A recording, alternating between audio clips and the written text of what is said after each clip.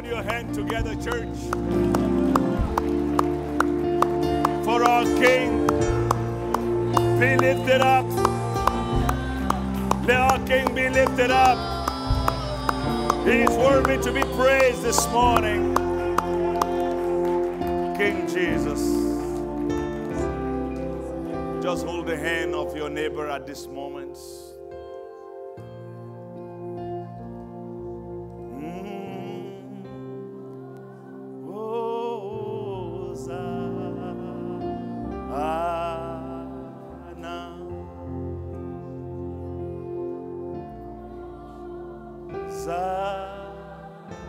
Sing as you hold hands in the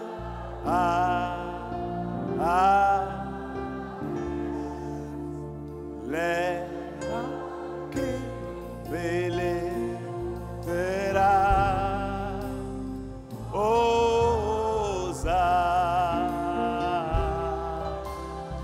One more time, Hosanna. Hosanna.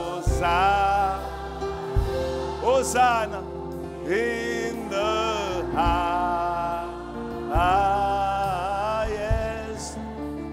Let our King be lifted up. Hosanna.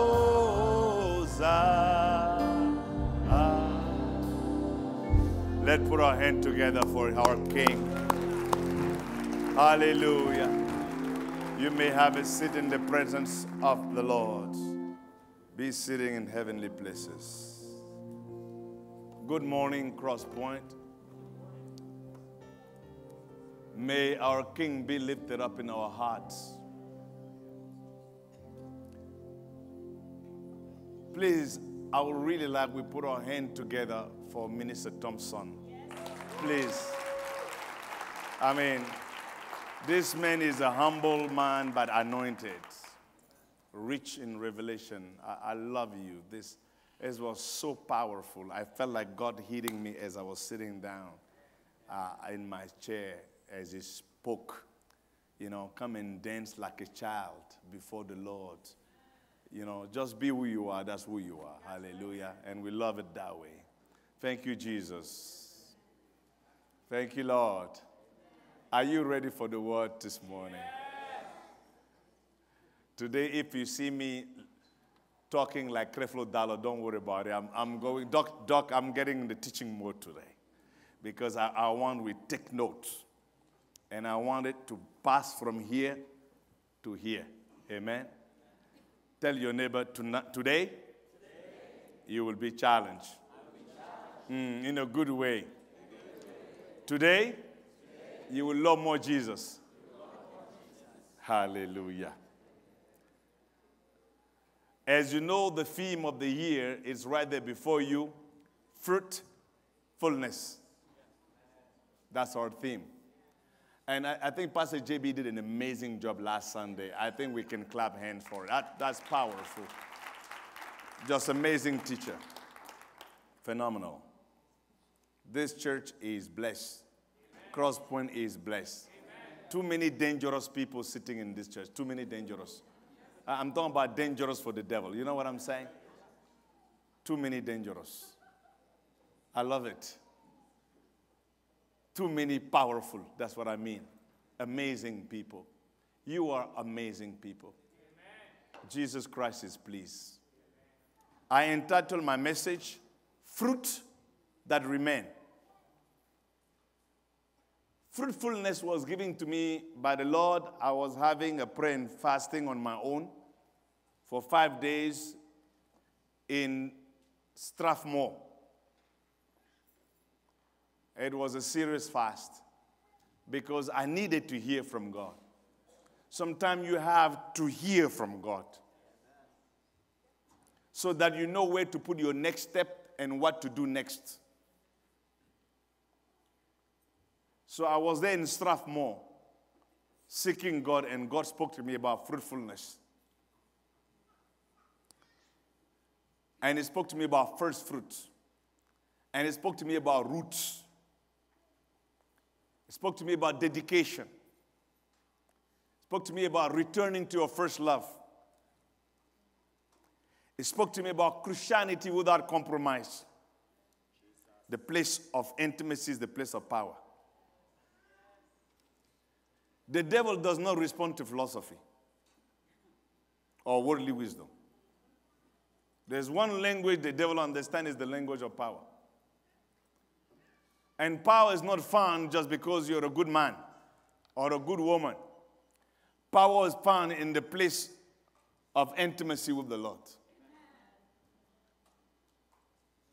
The Lord spoke to me. He said, there's a lot of things that is stressing my church and my people, not because they don't love me, but because they are walk away from the first place. They speak more in the past. Years ago, oh my God, we used to pray. We used to fast.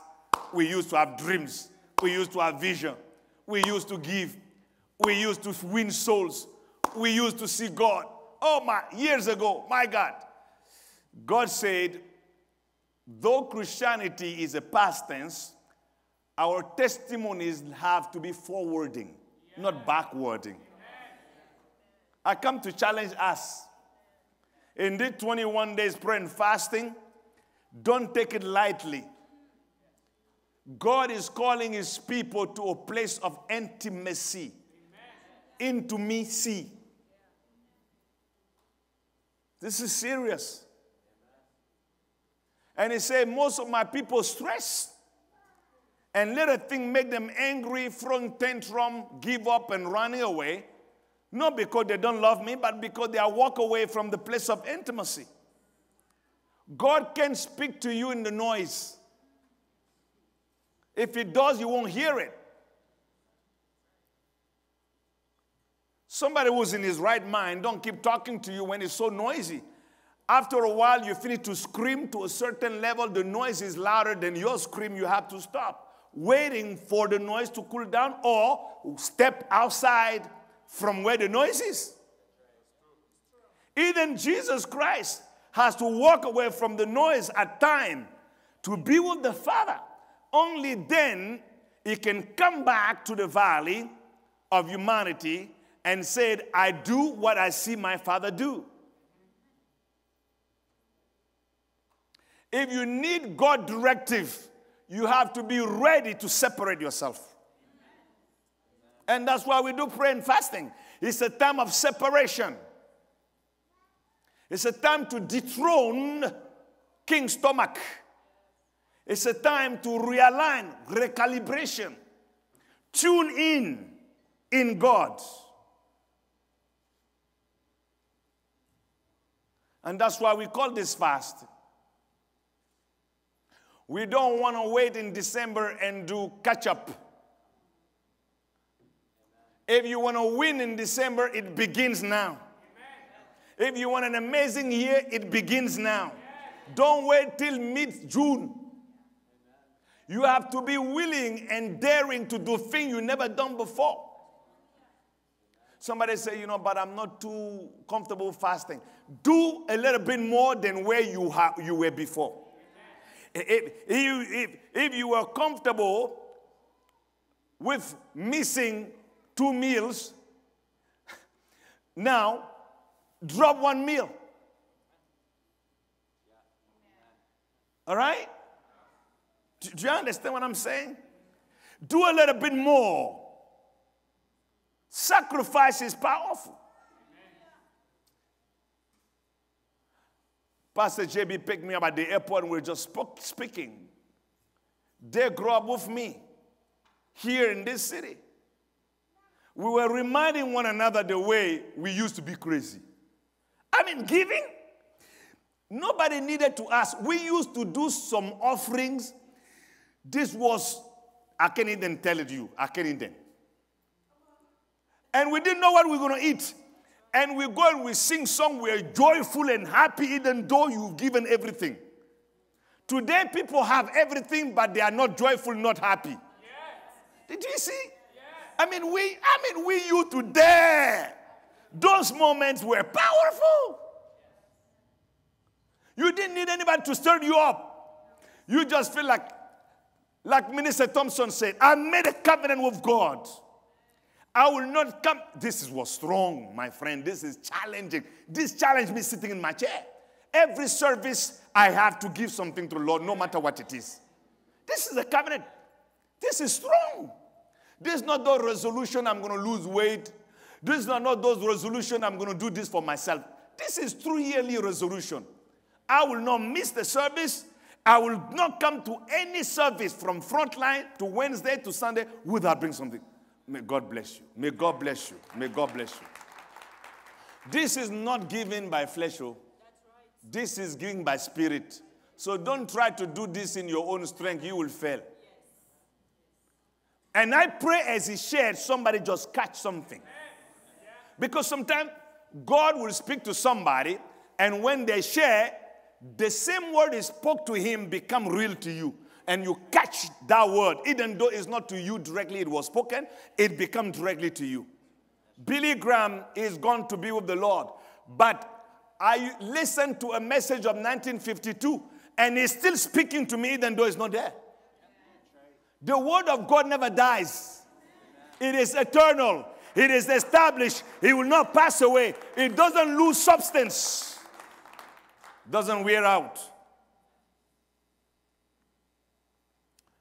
I want to challenge you, church. Let's go to those places of violent faith.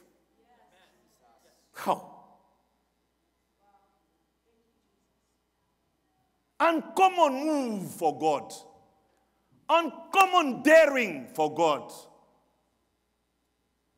No common.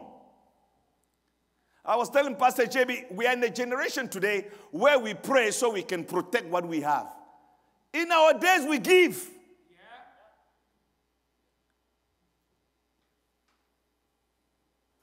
Hallelujah, somebody. We cannot outgive God. John 15:16, please. You did not choose me, but I chose you. We can stop right now here and just have a conversation with God. Did you hear what is written there? God is speaking. Jesus is speaking to us. He said, you didn't choose me. This is very, very interesting. I chose you. We didn't choose God. If you're here, it's because he chose you.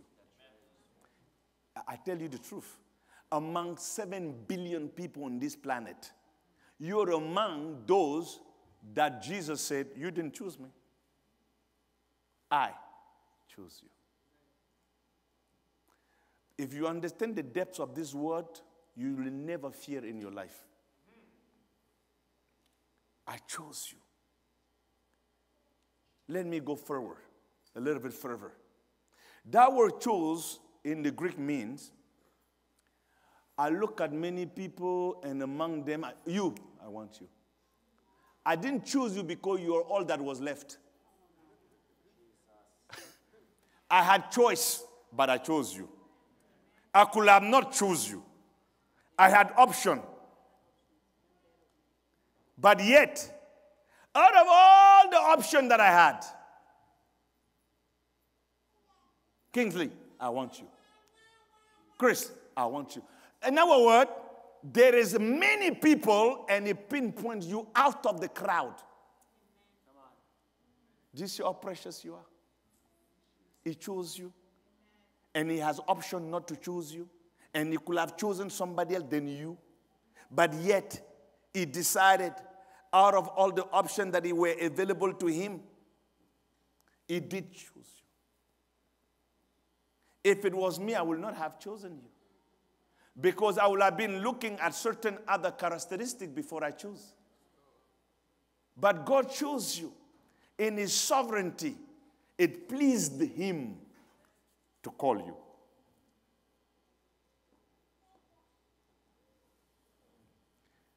Then he said, I never choose you for choosing sake. Now he's telling us why he chose us. So I didn't choose you just to say, hey, I just want to choose somebody. Guess what? Okay, Bishop Michelle, I choose you. No. Every time God chooses you, it's always have an attachment to purpose, as we just heard from Minister. So God chose you for a reason. And among all the reasons he chose you, here is the real and the true reason. If God chose you to be a pastor, beyond being the pastor, he chose you that you may bring fruit in your pastorship. If he chose you to be a businesswoman or man, he didn't choose you just to say, I want a businessman or woman. No. He didn't choose you just to have a title as a business owner or business person. He chose you to be a business person so that you can bear fruit in businessship. If he called you to be a mother, not just for the sake of being a mother, but motherhood bearing fruit, husbandhood bearing fruit, wifehood bearing fruit. In other words, if God chose you, and he did, and you do not bear fruit, he chose you in vain. We can't afford to live our lives without showing fruit. I want this to sink in.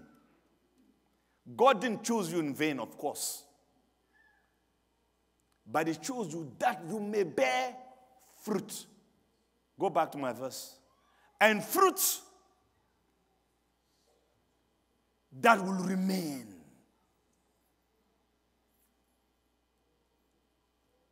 You know what it means, remain? That will last. Fruit that will last. Not just fruit that will fade away after a few hours.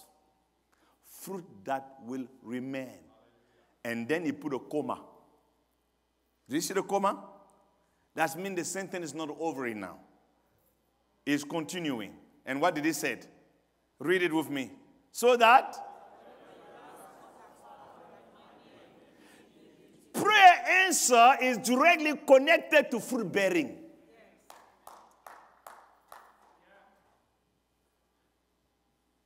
That you, whatever you ask the Father, in my name, I'll give you. Why? Because the reason for which I call you, you didn't make my calling in vain. You are bear fruit, and because the fruit remain, I will grant you your prayers.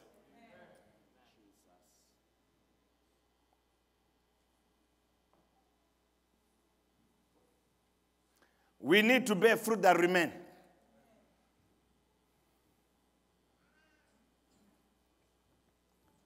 This year is the year of fruitfulness.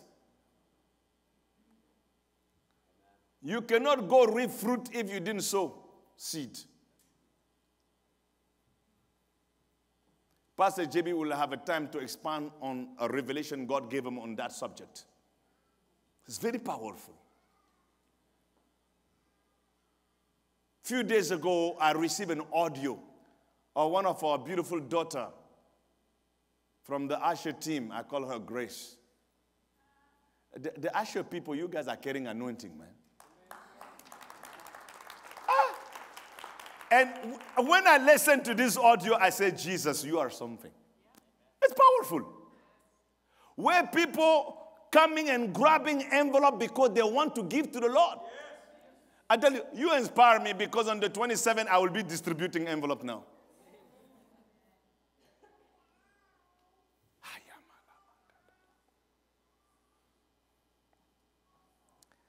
Psalm 1:1-3.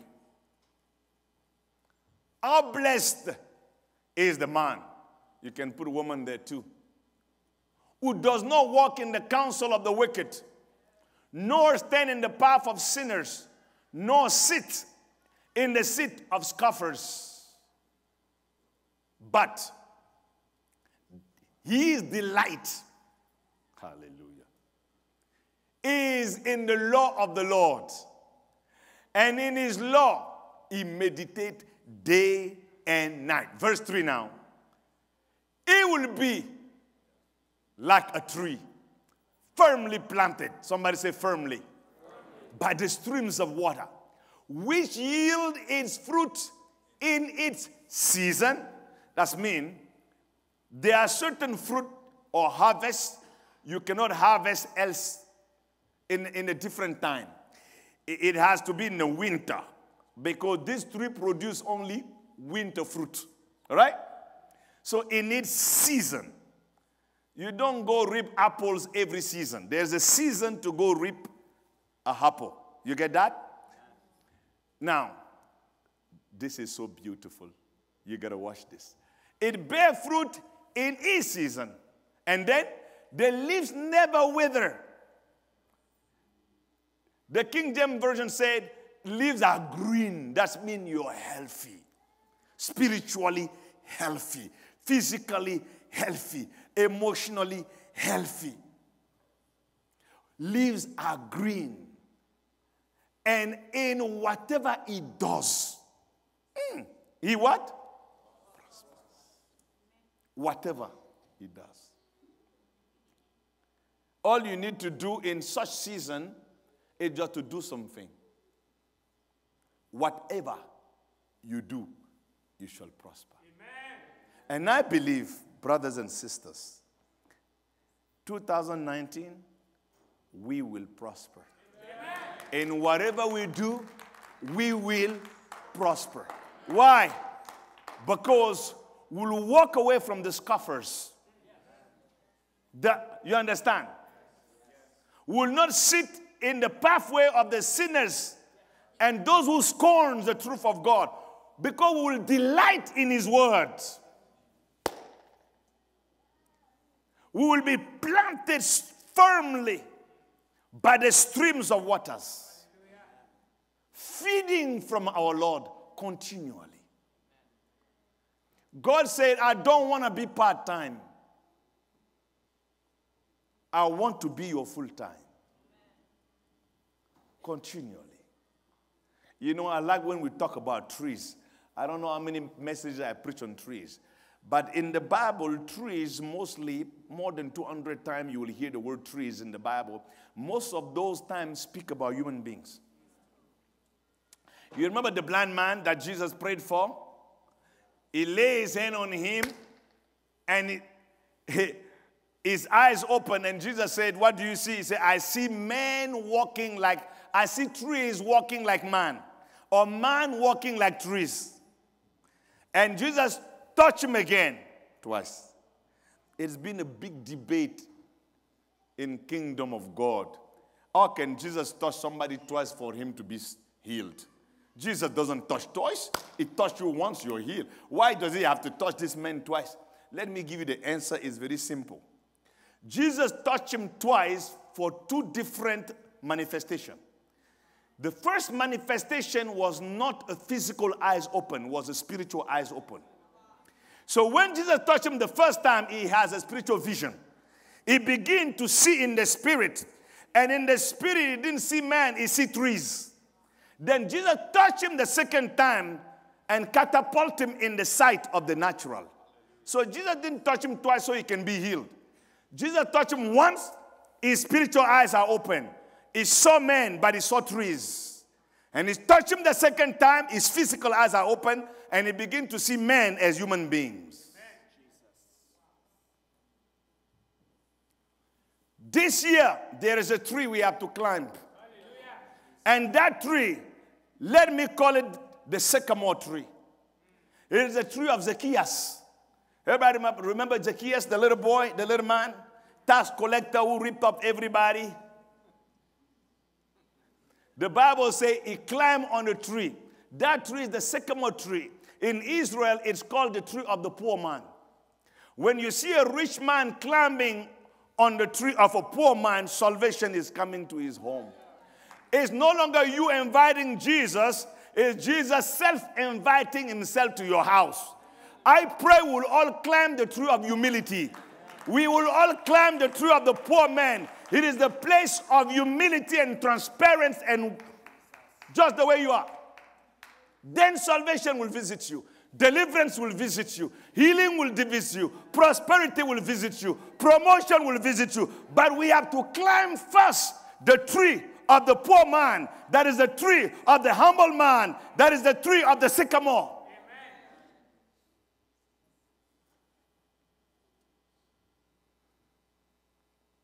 Whenever you walk away from the presence of God, arrogance enters. I'm telling you, every human being, whenever your intimacy level with Jehovah begin to go down, your flesh correspondingly is rising up. Your carnality, your humanity, your pride, your arrogance, your weaknesses and your wickednesses begin to rise. When your intimacy with God go down, you go up. That's why we cannot afford to sit in the pathway of the wicked and the sinners and those who mock God. We have to shun evil. If there was a time in the history of your life, from when you were born until you will die, that will be the highlight of passion for Jesus, let it be 2019. That amen, you didn't catch it. I'm telling you, if you're going to die in 3000, we are in 2019.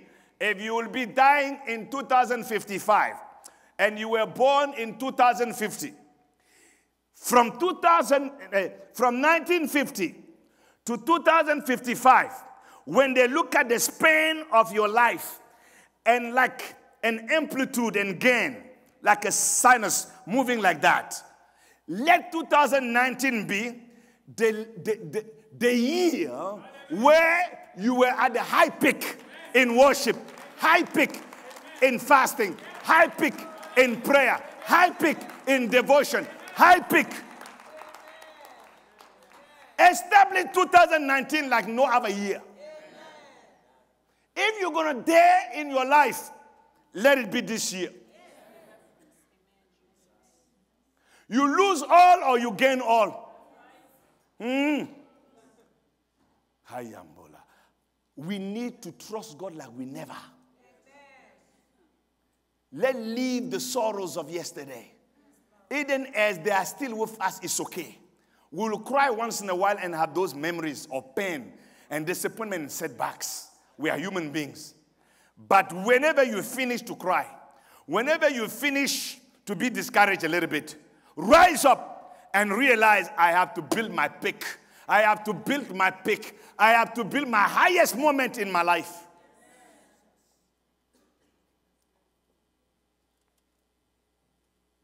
Jeremiah 17:7-8.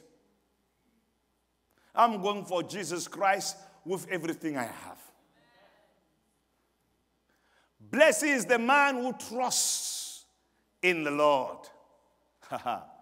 And whose trust is the Lord. Did you get that? No, go back. Stay there. Stay there. This is too beautiful for me. I want everybody to read this with your own voice. 1, 2, 3, read it.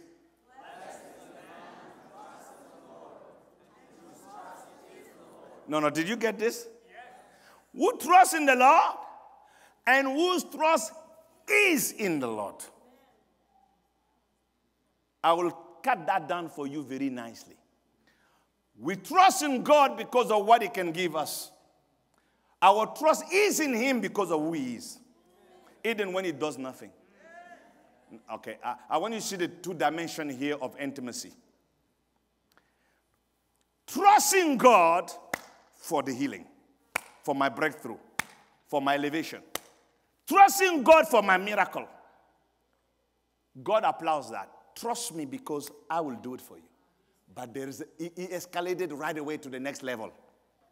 He said now, there is another category where you're not just trusting me to do something for you.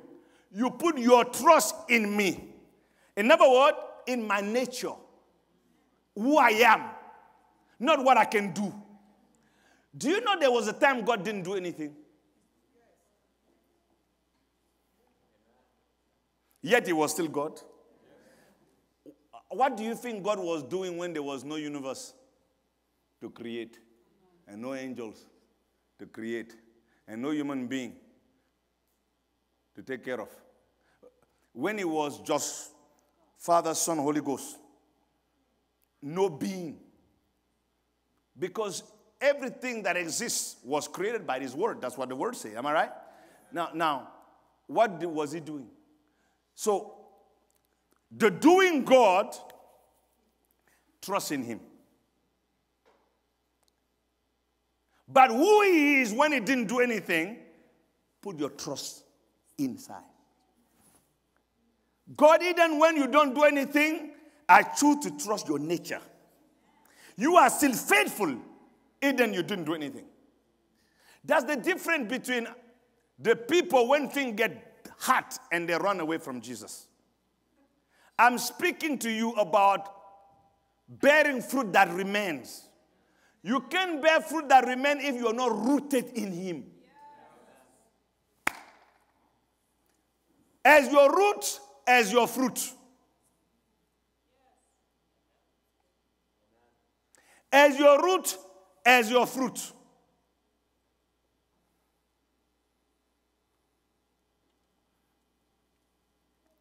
Blesses the man who trusts in the Lord and who trusts in the Lord. Next, verse 8. For he will be like a tree planted by the water, that extends its roots by the stream, and will not fear when the heat comes. The heat will come. Do you see when? It didn't say if the heat comes. The heat will come, but you will not fear. The heat will come, but you will not fear. It's not if the heat will come. The heat will come, but you will not fear.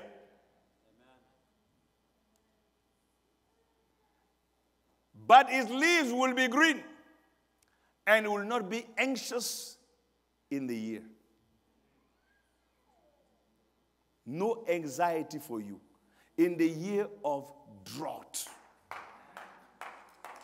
I love this verse because it's for me personally. I'm just being kind to share with you.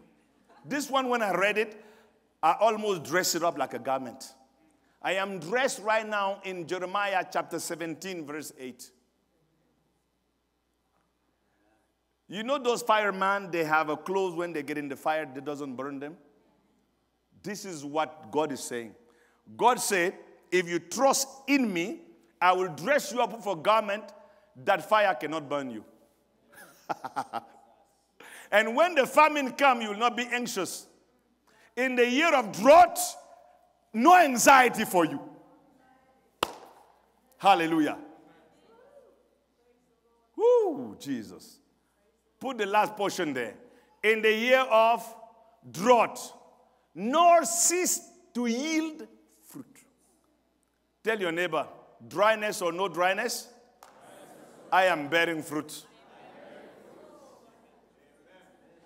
Jesus said to the fig tree, it's interesting. The Bible is so beautiful. He cursed the fig tree, but the Bible says it was not the season for the fig tree to bear fruit. Lord, it was not the season. It's not the time for apples to bring forth apples. But Jesus cursed it. Jesus speaking to you and I. There is a people who will be like trees. We will not operate only in our season. I tell somebody last time, stop saying this is my season, because every season is my season now. Hey, my God. I take your season, but every season is my season. I will not cease to bear fruit. In season and out of season, every season is my season. That sounds like a rap, eh? I will not cease to bear fruit. I will bear fruit in season and out of season. For every season is my season. Every season is my season. The same way salvation has no season. Salvation is now. My blessing also is now. My fruitfulness is now. My favor is now. My healing is now. My elevation is now. Season out of season, it's my season. Thank you, Jesus. You bear fruit. not cease to yield the fruit. Ay, ay, ay, ay, ay. Thank you, Jesus. I want this to penetrate your heart. Let it sink in. If Peter did not dare to jump out of the boat with 2 feet, there is a level of faith that you and I will not be able to believe for. I will speak what I'm saying. Somebody has to dare to believe God without analytical mind, just based on the word come, without any development, philosophy, explanation, proof, this and that. Just come. And he's not calling him to come on a familiar territory. Have you ever seen somebody walk on water? In the Bible, we haven't seen that. At least in the scriptures, I don't see anybody walking on water. I saw Moses walking when the water divided. I saw the children of Israel crossing the Jordan when it was divided. But somebody walking on the water. I saw Elijah smacking with his mantle to divide the Jordan. I saw Elisha do the same thing. But I haven't seen somebody just walking on water like that. There is still a miracle that is in store in the heavenlies that you have not seen in your generation, that God want to release through your life so it can become a reference for other generation to believe. Hallelujah, somebody. In other words, God want to do something through you that will become a monument, a reference for the other generation. But for that to happen, you have to dare to do what nobody else have done in the other generation. You have to dare to sing a new song. You have to dare to step on uncommon ground. You have to dare to do things you never done before. Am I speaking to somebody this morning? If you walk ordinary, you will reap ordinary. If you give ordinary, you will reap ordinary. If you pray ordinary, you will reap ordinary. Your devotion will determine today where you are. Are you with God or in God? Are you trusting him or your trust is in him? Are you trusting him or your trust is in him? That is the question. We must all answer by fruits, not by talking. By our action, by doing, by acting. Listen to me. Nobody has enough money to give a first fruit and feel like I'm still okay. We all in the same box. But if you have that too much money to do it, it removes something. You need to give more. I want us to feel it. So when I sit down with my children and I don't have the money to go buy milk, I can pray in tongue, romba, daga, dongolo, bagazi, knowing I have done something from my God. You heard what my wife said here. 2019 is not just waiting for God to do something for you. We are mature daughters and sons. It is time for us to say, Lord, what do you want me to do for you? Am I speaking to somebody? It's no longer, God, do this for me and do this for me and you'll do this. Oh, hallelujah.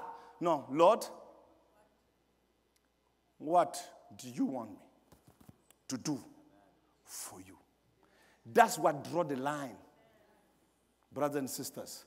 Nobody is so comfortable that it's easy to give a first fruit. This is a challenge for all of us. Calculating and praying.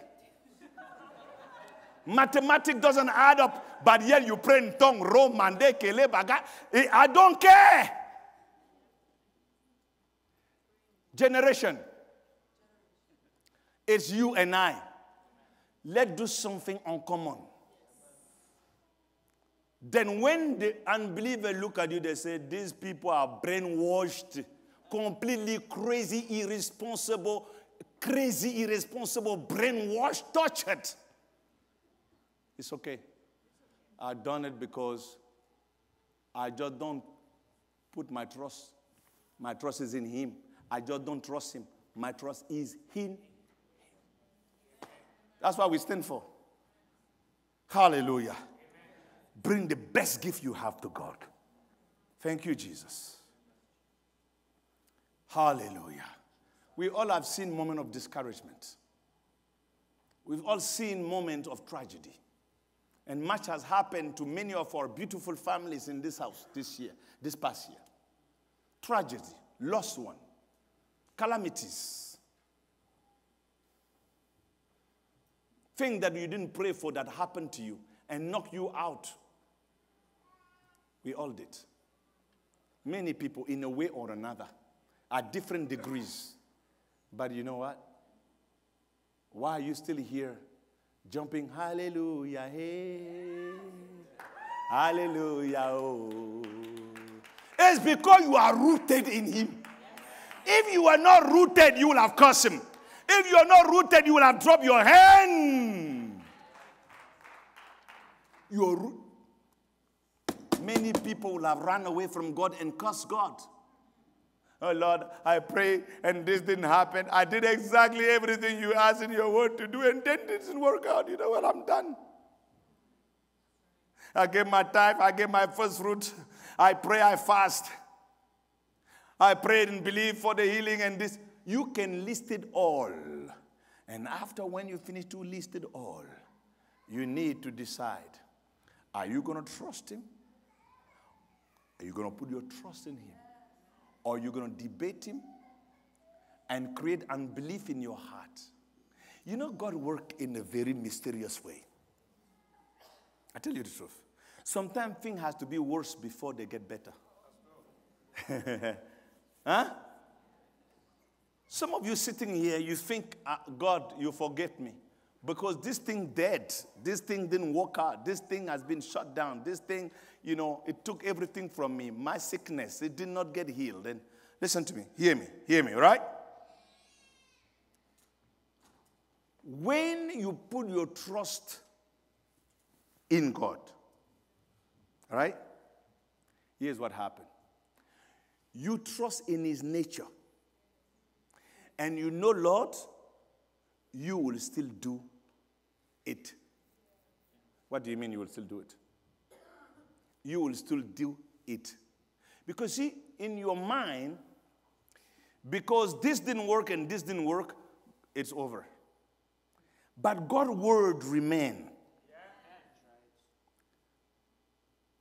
Somebody just gave a testimony, somebody gave him $10,000. Probably you have worked hard and prayed for a business to bring you 10,000. And it didn't work out. Because you see in your mind, my breakthrough need to come from this. My $10,000 need to come from this. This is where it's going to come from. I've sown here. This is it. This is it. And God said, the business didn't work to give you 10,000. But you meet somebody in the side of the corner, he give you 10,000. His word remains. Can I give you a secret? I was just speaking with Pastor JB. I really believe the blessing I enjoy and you enjoy sitting here, sometimes they are the fruit of 10, 15 years. I tell you, you see, in our mind, I sow, I reap. So if I didn't see it, it's over. Remember, in season, out of season, it doesn't end. When you think the harvest time is over, for God is not over because we are continuing. And I believe there was a moment where we kneeled down and gave everything we had and have to fast, not because you feel fasting because you didn't have anything to eat. And yet you had a smile, singing those small little Congolese music songs and those small Nigerian, you understand? And then you're on fire, but you have no money. But on fire, you don't know how you're going to pay the bill, but on fire. And then nothing really happened in that time. But 10 years later, somebody pay off your mortgage. 13 years later, somebody give you 10,000. 20 years later, you get married with beautiful children. Are you hearing what I'm saying? Yes. Do you know how much Zechariah prayed for a child? The priest Zechariah. Listen, Zechariah, when he turned 60, he stopped praying. Because he felt like, you know what, leave it alone. Because sometimes we pray when we still know we have the physical capacity to perform it. Talk to me now. Am I speaking to somebody? So when Zechariah was 30 years old, oh, hallelujah, thank you for the fruit of the womb. Yeah, because he knows he's still functional. When the guy started hitting 55, 60, 65, he began to leave it alone. Let's just serve the Lord. That's what counts. Let's serve the Lord. That's what counts. Hey! When he's too old and he feels like there's no more mean, he forget about it, the angels show up and say, hey, Zaki, how are you? They say, yeah, I'm doing well. I say, you will have a child. Zaki did not know that the prayer he prayed 40 years ago, 50 years ago, now have been released.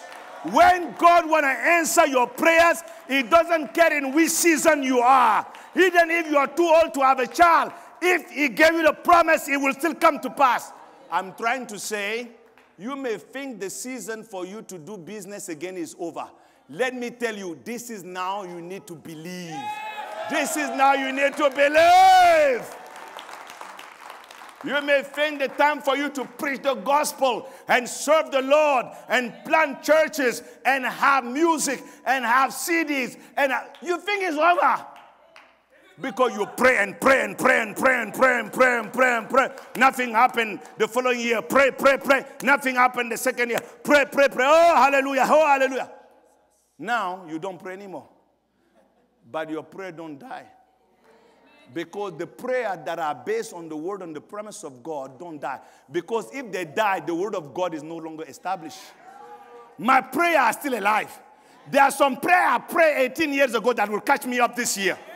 Are you hearing me? There are some prayer you prayed 12 years ago that will catch you up in 2019.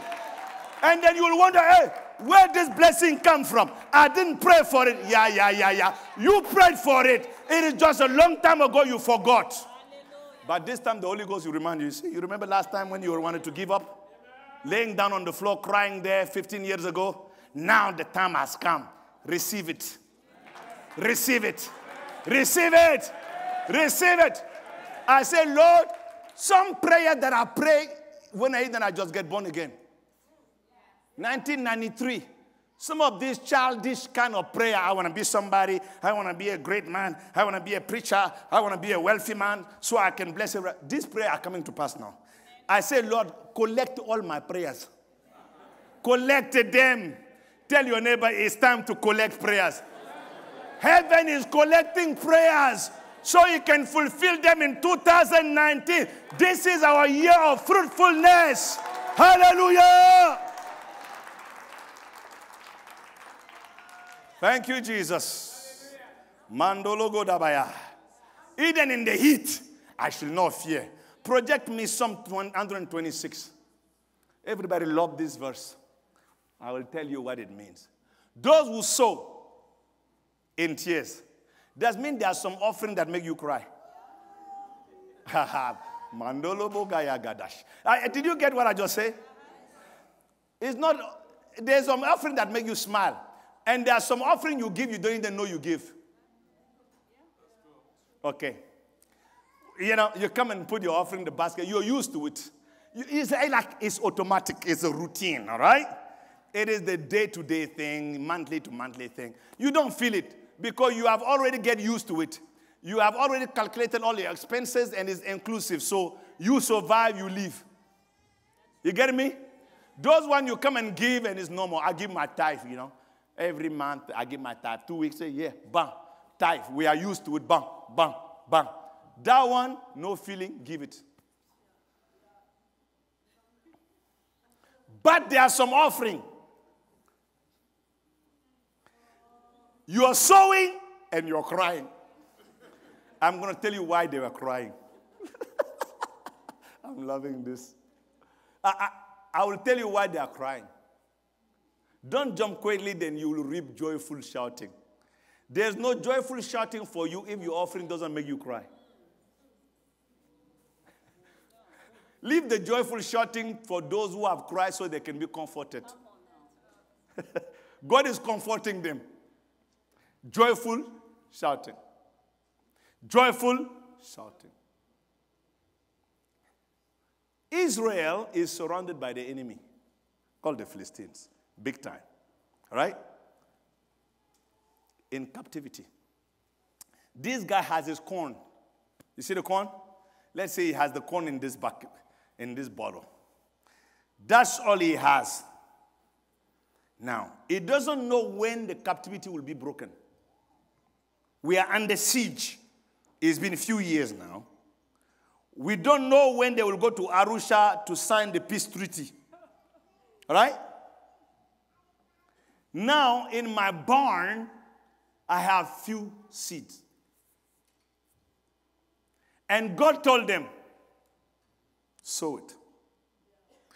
Now, these guys goes, if I keep it, we can at least survive for 4 more months. Because there's the siege.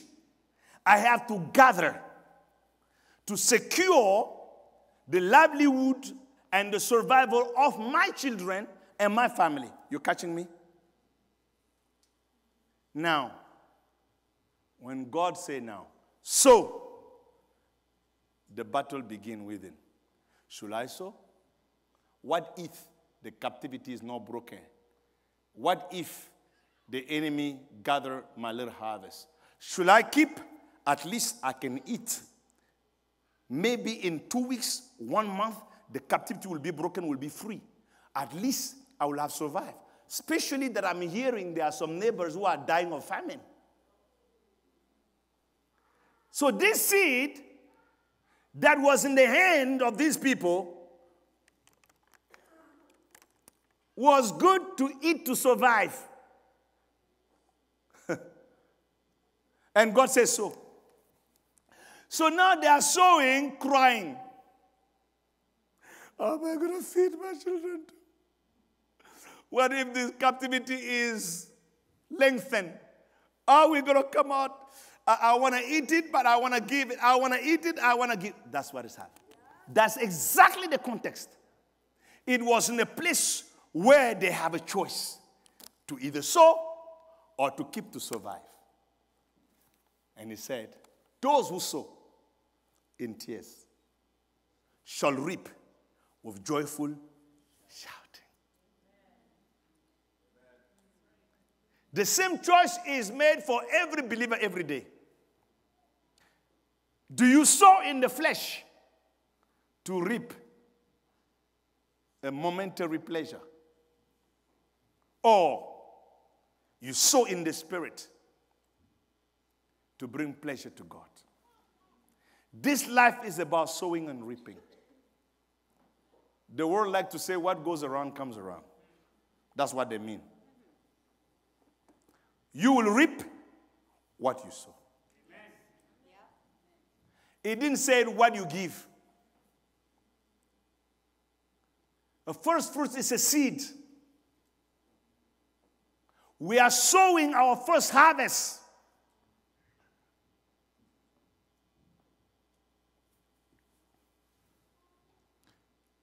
Sow an offering. You pay a tithe. The tithe is a bill. Did you catch me? He said, and I will open the windows.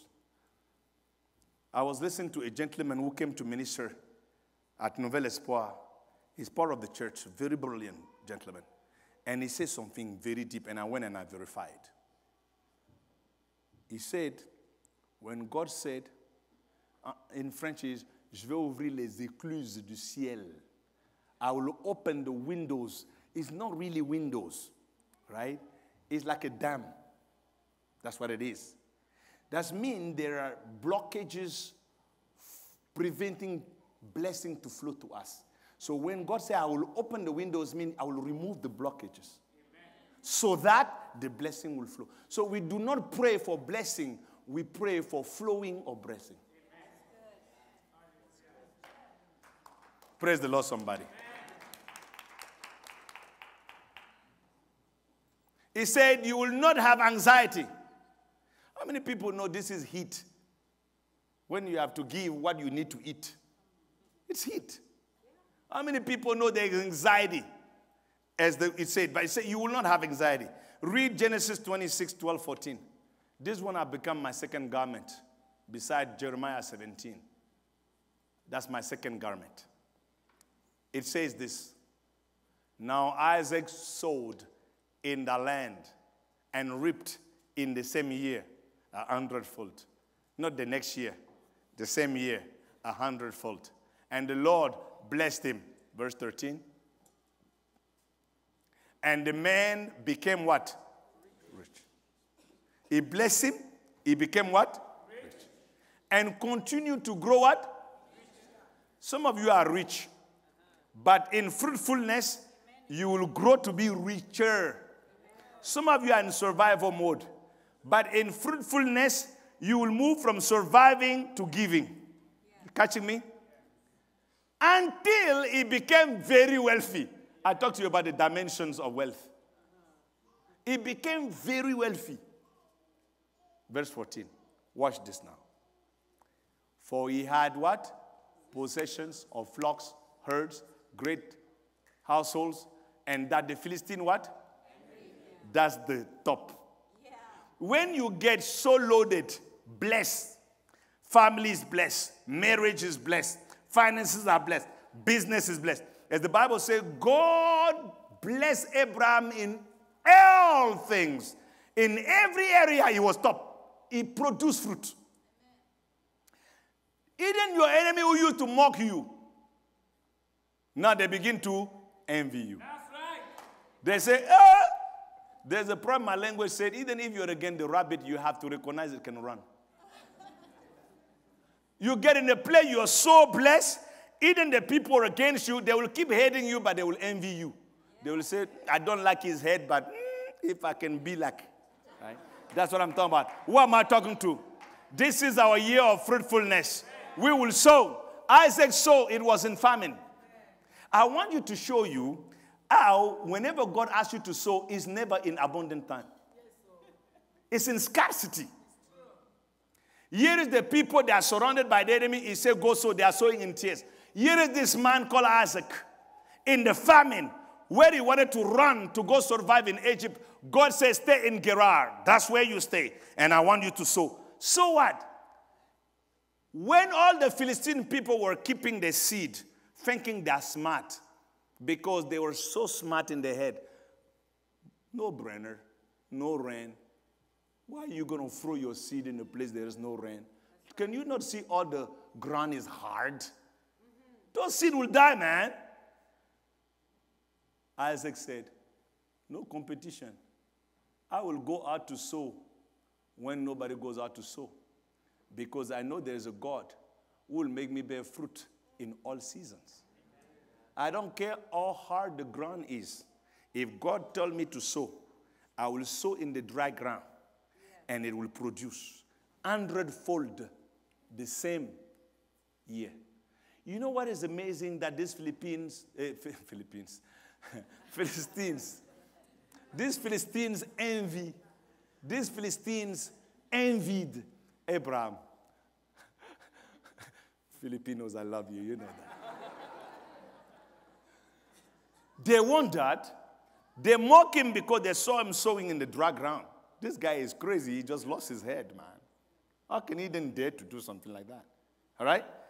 And then they saw him now reaping. They feel like, what happened? They fear him not because he became too wealthy. They fear him because he became wealthy when you're not supposed to be. When it was not the season. That's why they fear him. They say, whoa, this guy is dangerous. I understand when it's a season of prosperity, you prosper. But now, this is the season where nobody is supposed to prosper. And we see you planting some seed we thought you were out of your head, your mind. And now we see you reaping. This guy is scary. He's too dangerous. That should be your story 2019. If you obey the word of the Lord, God will honor his own word above anything. I'm standing on the same word in Jesus' name. Let me close this thing quickly and let you go home. No, we need to dance the song first. We will not tear today, we will dance today. Hallelujah. You have 2 weeks still before you become tearing. So let's take advantage. I know we'll do it happy, fortunate to be envied. Colossians 2:7. In this prayer and fasting, I want we become greater lovers of Jesus. I mean, fall in love with him. Somebody say, fall in love with Jesus. Fall in love again with Jesus. Yeah. Having been firmly rooted. Root, fruit.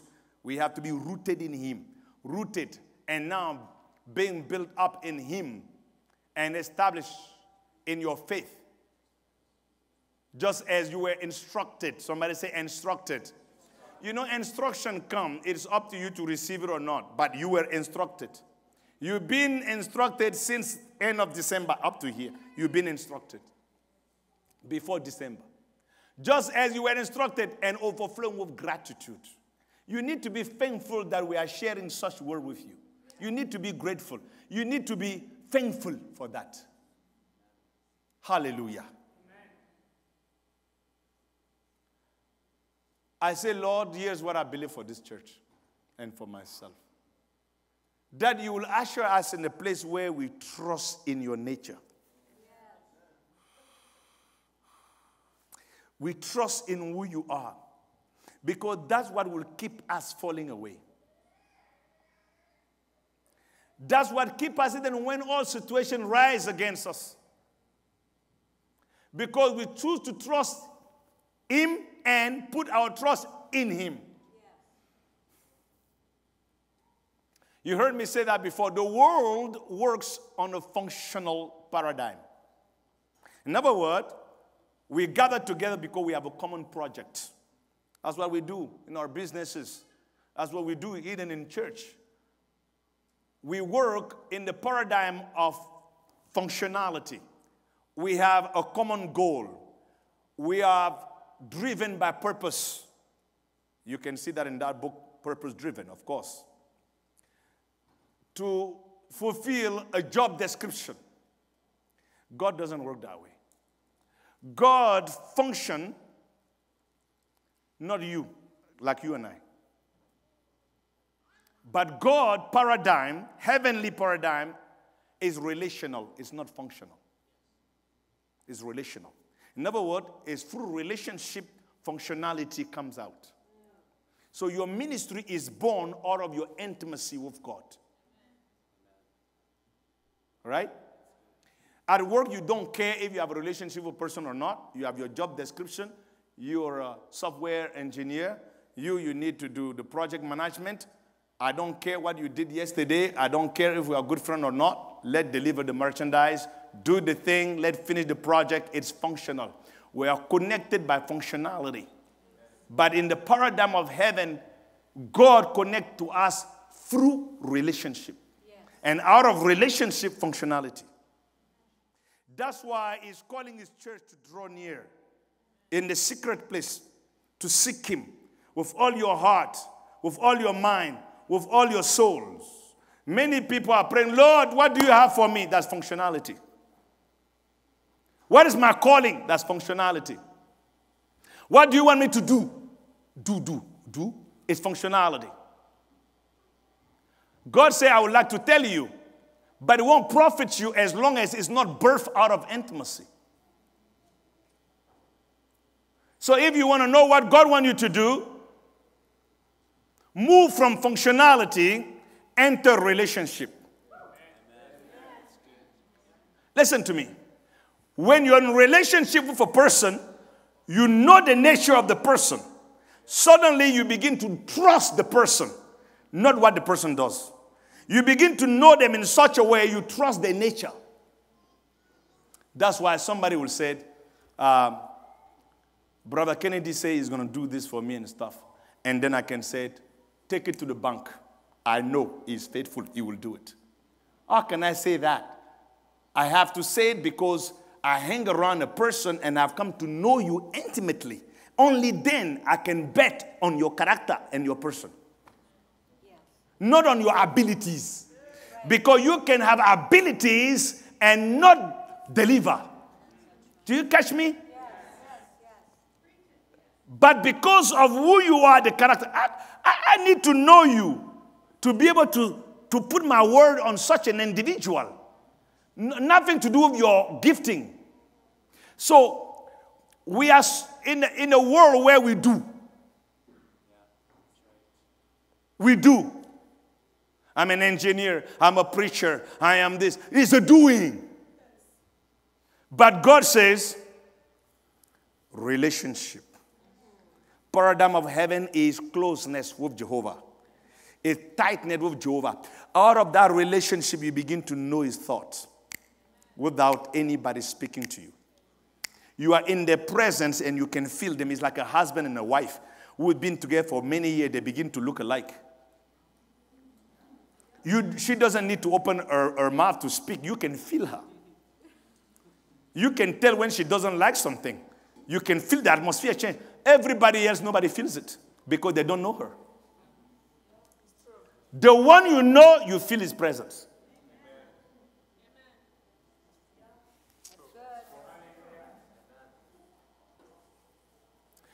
And you won't know a person if you don't spend time with the person. Are you catching this? The more you spend time with God, the more you begin to know him. I'm not talking about trusting God only. Putting your trust in him. You can't do that. You cannot put your trust in a person if you don't know this person. Can you? But it's not because God is able to do everything that automatically you can put your trust in him. The reason we struggle to put our trust in God is because we don't know him. And the reason we don't know him is because we don't seek him. Even though we worship every morning. I'm talking about a personal quest. One-on-one seeking. Beyond the corporate seeking. Beyond the corporate relationship we're having with him right now, and it's so beautiful. I'm talking about a personal God-chasing, seeking, finding, enjoying, knowing. Through that, transformation is secure.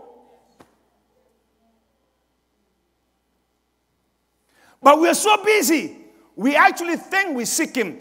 We give God the leftovers of our hours, the leftover of our strength, the leftover of our anointing. Hey, your anointing will betray you if you do not dwell in intimacy with God. You know why?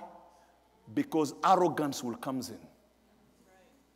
Your flesh will rise in it. This is not a matter of gift. I'm talking about a man and a woman who understand the intensity of this year 2019 and who decide not to play around, but to secure and make themselves available to properly seek God without cheating. When we say pray, I give up on everything, I want to go for it. When we say give, I sacrifice, I want to go for it. When we say fast, it's not the time for me to have a debate with myself. Should I read and eat the sugar? Should I eat the bread? How many bread should I eat? Probably I'm going to drop some bread. I will eat one piece of bread. This is not the time to debate. Resolute in your heart. What do you have that is precious in you, that is meaningful in you, valuable in you, that you want to put on the table?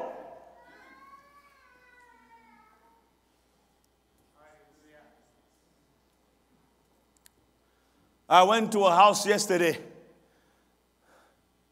and these people invited us were so kind from them. Until they have a beautiful cake right on it, welcome. It's so kind. So kind. I was with one of our Pastor Blaise, my wife, our family. And of course, it's evenings. People are breaking their fast and stuff, and that's totally fine. But me, I was in a different dimension doing something different. And I saw that. I had to stand and look at them straight because I calculate if they can handle me. So I eat all the salad that was there.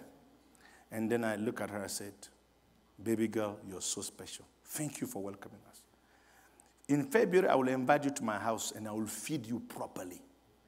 But today, this cake, don't let me touch it if you can allow me. This is not the time to play game. And Paul said, you're going to be whatever you want for anybody so you can win the more. Jesus is grace, grace, grace. Listen to me. Whenever you begin to justify yourself to go against your first decision, when I started this fast, I did not put cake in it. Do you understand? So if you give me cake right now, I won't eat it. Because cake was not a part of my devotion, commitment, or what I said God I will do. Yes. That's good. This year, you are either in or you are out. You hear me say it before. One foot in, one foot out, you are out. You are not in the middle. There is no time for compromise. If you want to fast, fast properly. If you decide to eat one meal, eat a good meal. That's good. No condemnation. But if you have decided that you will do this way, stick to it, stick to it, stick to it, stick to it, stick to it. Yeah. No playing around. I want we learn to trust God and to put our trust in God. Friends.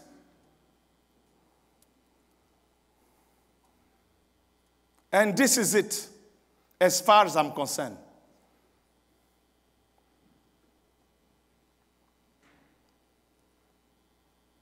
I begin to give first fruit to God when I just get born again, and nobody told me to it. One day I was in my room after a few days of salvation, and the Holy Ghost began to tickle me. And I was laughing like this. And I have a job where I used to go teach some kids physics and mathematics. And these people were very rich, so they paid me pretty good. $30 an hour in those days was okay. Yeah. Today is okay too, am I right? Yeah.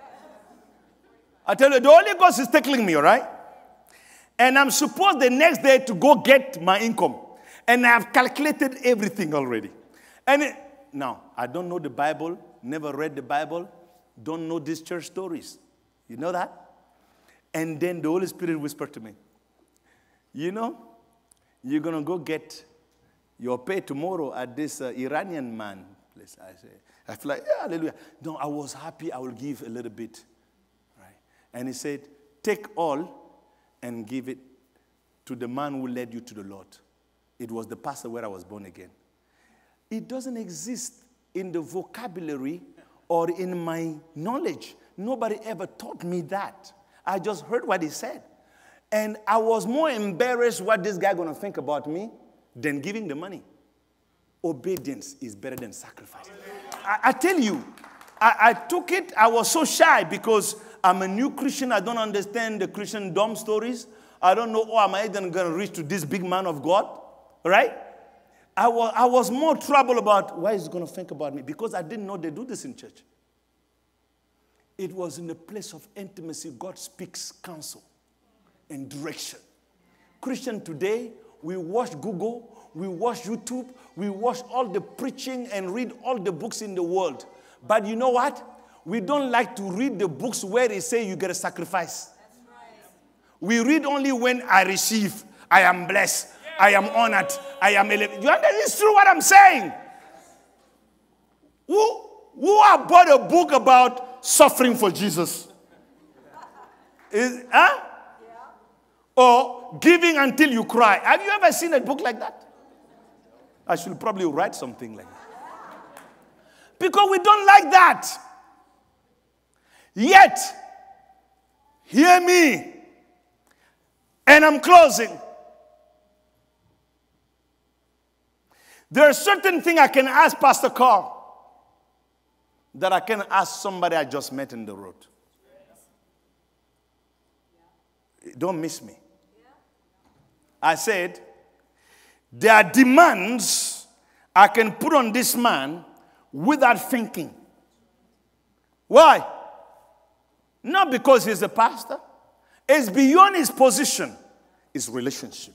Yes, that's good. When you begin to spend time with God, God will trust you to ask you things that he won't ask the common guy there. Amen. He knows he can trust you to believe that he can ask you such and such. And he knows, even if it's costly, you will deliver. But he won't ask any other person because they don't have that strength of relationship for him to put such a demand.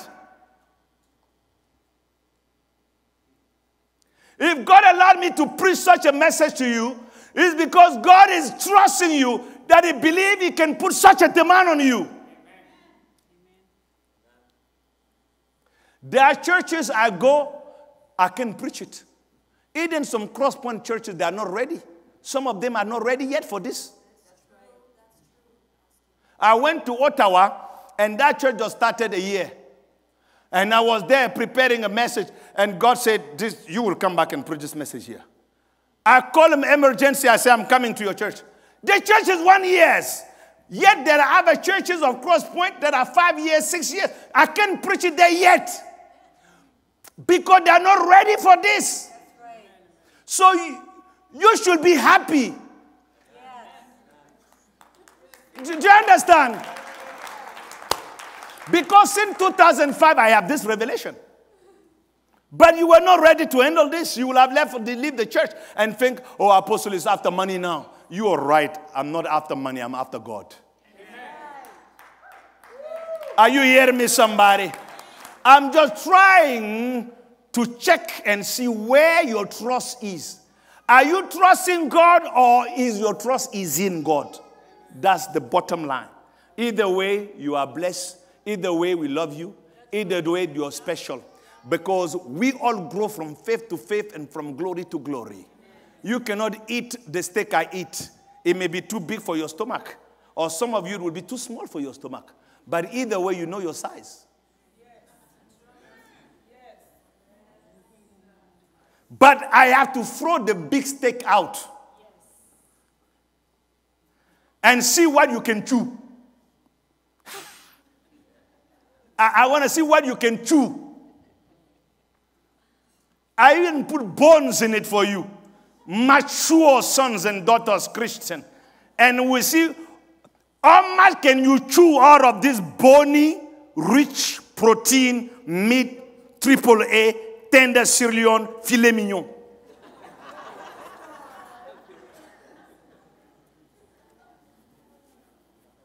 Take as much you can. Thank you, Jesus. I say, thank you, Jesus. I say, thank you, Jesus. Do you know the fruit? You see the fruit? You've seen fruits? Mango fruit? Apple fruit? Some of you don't know what a mango fruit is because you never see a mango tree. Some of you don't know what an apple is. You never see an apple tree. All right? But for the people who come from Africa, you know what mango is. From people who are from here, you know what an apple is. Or berries, blackberries. Don't miss this. Stand up on your feet. I give it to you standing up. Worship team, come stand up here. Before I pray for you, I give you this one. This one, you don't want to miss it. When God gave me this one, I jumped. I didn't know what to do with it. Because it was for me, it was my third garment. How many garments did I have today? 3. This was my third garment I put on. The Holy Spirit spoke to me and said, you know, you don't bear fruit just to feed people. You see, if you bear fruit, I will eat of your fruit. All right? You begin to contribute. You begin to be valuable. Yes. That's why God wants you to bear fruit. So you can be what? Valuable. So you can contribute. A fruit does not eat his own. That's right. The river does not drink his own water. The fruit doesn't eat its own fruit. The apple doesn't eat itself. The apple tree doesn't eat the apple. And the Lord said, nature is a wise investor. My people have not learned it yet. Watch this. Watch this.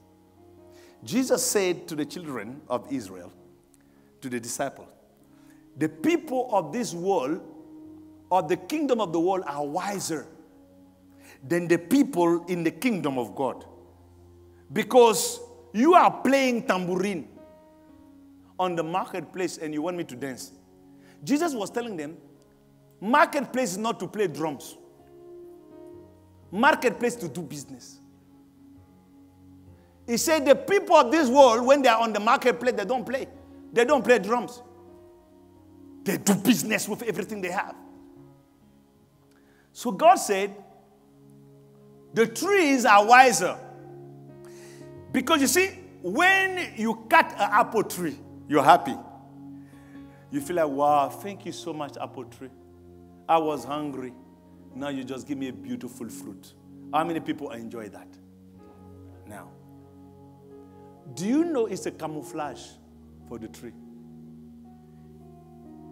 The tree gives you fruit, knowing when you finish to eat it, it will multiply through you because you will throw the seed somewhere. That is the strategy of the tree to expand. So I give you fruit, and through the fruit that you partake, you will multiply me. I eat the fruit, but the mango seed, I carry it with me. Where do I put it? On the soil. What will come out? Another tree. So the tree cannot multiply until it bears fruit. And the reason it bears fruit is to feed those who need it and use them. Mandolo bagayaya. Use them to plant for him. So suddenly, more fruit, more seed, more people you feed, more people spread. That's why when you have a business, it's called customer service. If you treat well the customer, he eat of the fruit of honor. Excellent. You know what he's going to do? He will go and eat. And then whenever he arrives somewhere, he said, you know what? This place where they sell the rice, whoa, this is it. What is he doing? He eat of the fruit and he just throw a seed for you. Guess who's going to knock at the door? Somebody that the tree, it's planted, it cannot move. But the fruit moves. Only if it's beneficial for others. Oh my God, you are catching me. You are catching me. So all you need to do for your business is not your movement. Let your fruit move. Let your fruit move. Your fruit will begin to talk louder about you. And you know what is interesting? You will not need to displace yourself. They will displace themselves to go find you wherever you are. Why? Because your seed will reach further than you. And your seed will talk louder than you can talk. So from today, I want you to know, God wants you to bear fruit. That's why He's speaking to you about trusting Him and trusting in Him. Thank you, Jesus.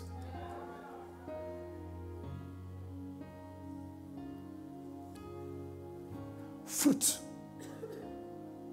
One day my wife went for a bank. You probably heard that testimony. She went to a bank in Burundi. And she wanted to go to an account to take some money. And her name is not on the account. Imagine. So I wrote a letter and said, please, these little few bucks that are there, I'm going to Rwanda. Here is my passport copy because I had to leave in the morning. Please, I signed, I gave full authorization to my wife. Here is her information. Here is her passport. Here is a witness. And I left it to my wife. I left. She went to the bank. When she arrived to the bank, The ladies, the beautiful ladies at the door say, you know what? It's impossible. Your husband need to be here. All these photocopies and stuff like that, no, it doesn't work. Signatures, witness, leave it alone. She said, can I talk to the manager? He will tell you the same answer. Finally, they release her to go talk to the manager. The manager received her in her office. She's sitting pleading her case. The manager said, even if the president of the republic signed this for his wife, doesn't work. My wife now said, Republic president, I'm done. Packing her stuff. Suddenly, as she's packing, the gentleman who's sitting behind the door saw the photocopy of my passport and said, hold it. Who's this? Give me. I know this man. He looks at, this is the pastor, Elhadj. He said, yeah. Is your husband? He said, you should have told me that in the beginning. What is that? Fruit. Yeah. I don't know this guy. But he was blessed. He heard somebody was blessed in the meeting. And somebody went to the bank and said, there's this guy. Oh my God, God used him to bless me. He's amazing. And the guy swallowed me. He swallowed my fruit. He swallowed my anointing. He swallowed my heart. Then my wife is walking desperate in the midst of nowhere. Here is the power of fruit. Here is the power of fruit.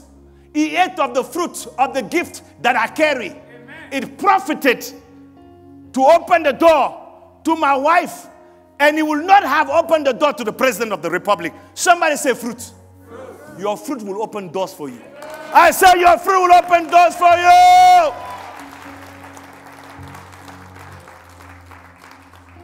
Close your eyes. I feel today to pray grace for you. Just simple grace. Because there are certain things we cannot do it only by grace. And I pray for me and you too. For the abundance of harvest. A grace that will make fear go. Worries go. Obedience. Greater than sacrifice. Father, you asked me to do this. I'm doing it by obedience. Because I trust you and I put my trust in you. Let your grace come upon us right now. Empower our hearts to do the difficult. Empower our mind to believe your words. Let joy rise within us. Let faith rise within each person today. Because we know when we trust you and we put our trust in you, we will not be disappointed. Reveal facets of who you are unto us that we never knew. Take us from the theory zone. Bring us to the lively zone, the real zone, the true zone, the face-to-face zone, the tangible zone. Take us from the realms of knowing you mentally into beholding you. Heart to heart, spirit to spirit, thought to thought.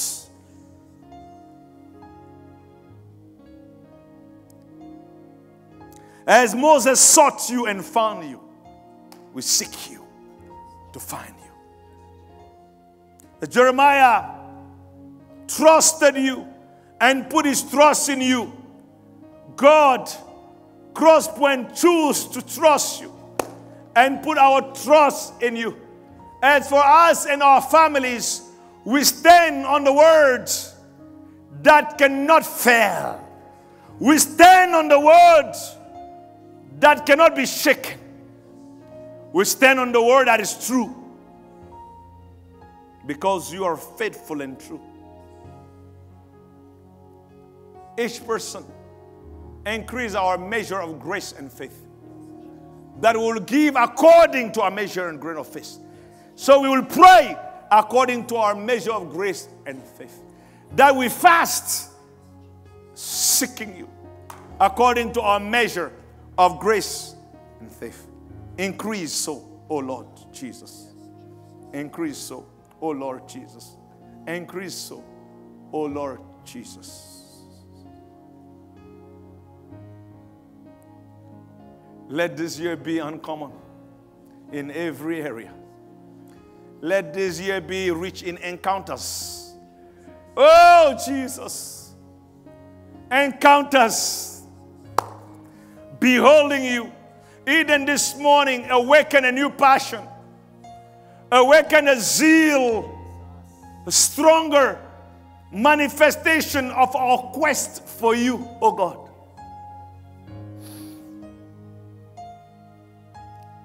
The rivers that were blocked, stagnated, like a pond,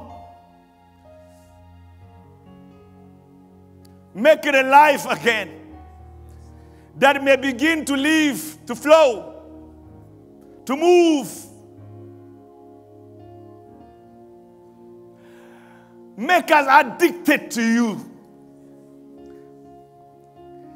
that we may spend time in your presence. Let this season be a season of an awakening, personal revivals, personal awakening, personal encounters, personal refreshing, personal strengthening, that our eyes will open to behold you. Those who have lost vision, dreams, that they may recover such, oh God. Those who have ceased to dream, that they may dream. Those who have ceased to believe, they may believe a little more. Those who have ceased to pray, that they may pray a little more. Those who have gone lukewarm, that they may be warmed up, ignited, stirred up, oh God, for you, addicted for you, addicted to you, addicted in you, abiding in you, resting in you, our peace in you, our families in you, our finances in you, our marriages in you, our dreams, projects, businesses in you, oh God. In the place of peace and rest, a byproduct of relationship. Bring the many to their first love, that we can cry again in your presence, overwhelmed by your love, overwhelmed by your compassion, that will desire to lay down on our stomach on the carpet, oh God, like David the king, lying down before the King of Kings. Regardless of the notoriety that we carry, we humble ourselves before you. We afflict our souls with fasting because we want to be like you. Oh, transform us from faith to faith and from glory to glory. As we empty ourselves, oh God, fill us up to overflow. Bring the joy of salvation back to many, that they will laugh again, that will jubilate again, that they will celebrate again. Those who are mourning, remove the garment of mourning, dress them with the garment of praise, with a fresh oil on their head, to shine the glory and the hope of tomorrow, a colorful future, a great future, an amazing future. Those who are lonely, wrap your hands around them. Let them feel your strength, oh God. Uplift the heads of those who are downtrodden. Remove the shame upon the face of the many, as we behold you, that will shine with glory, will shine with a new hope, will shine with a laughter, with a smile. Peace, peace, You live with us. And let that peace become a reality, oh God.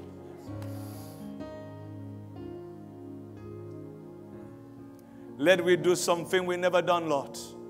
Empower us by your grace to do something difficult, to do something sacrificial. Not because you demand, but because you tell us to give you something. It is our turn to ask you, Lord, what can I do for you? Lord, what can I move for you? Lord, what can I speak for you? Lord, what can I give for you? Lord,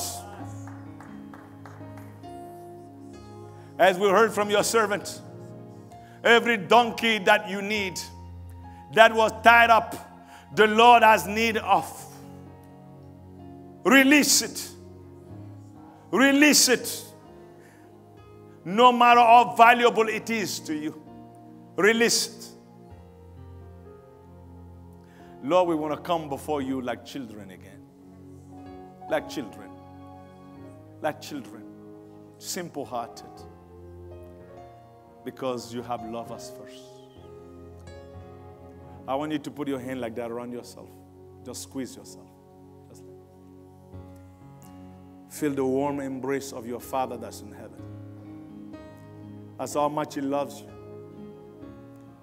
He is not after you to punish you, to wrong you, to exploit you, to judge you, to condemn you. He loves you. He loves you. He loves you. He loves you. And He is in love with you. He loves you and He's in love with you. He believes in you. He's proud of you. Thank you, Jesus.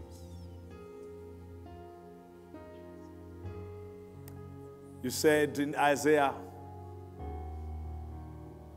what can a man build for me? You've seen it all. You have it all.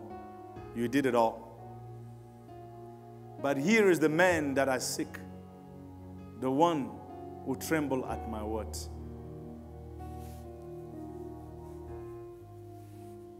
Here is the one who will climb up on my hill, my mountain, the one who have clean hand and a pure heart. This morning, let His blood wash your mind from all dead thought, dead works. Let the blood that sanctifies you begin to purge you from all fears and wickedness. He loves you.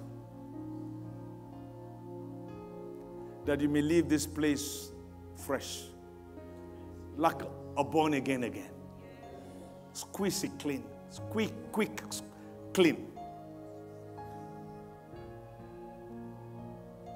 No guilt, no condemnation, no guilty conscience. A fresh start because of such a great hope. We give Him thanks in Jesus' name. Hallelujah. Can we celebrate with a clap offering? We will be here in prayer on Tuesday, Wednesday, Friday, Saturday is open. Come and flat out on this carpet. Wet it with your tears. Talk to Him. Get close to Him. If it's too tough at home to do it alone, just come here. You do it here, the atmosphere will be set up for you. Rearrange your schedule. Make it personal with God. I love you.